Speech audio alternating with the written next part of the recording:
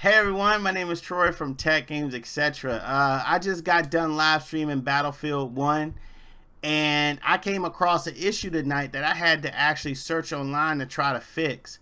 If you are experiencing a disappearing cursor when you're using your mouse and keypad while you're playing Battlefield 1 on PC, there's a quick way to fix it. I was looking, searching through forums and everything. So what you do is like you gotta completely log out of Battlefield, go to the Origin homepage, and you gotta go to your game library. Click your game library and go to Battlefield. And what you do is you have to right click. I don't know what the right click is on Macs, but you have to right click and go to game properties. And where you see this enable Origin in-game for Battlefield 1, you have to uncheck the box. It's supposed to it'll be checked like this. You uncheck it and you save and your cursor will appear.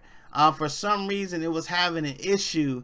It was all over the forums, but there y'all go. There you have it. If this has helped you at all, please like the video and subscribe to my channel. It really helps out a lot, and I'll see you later. Thanks a lot.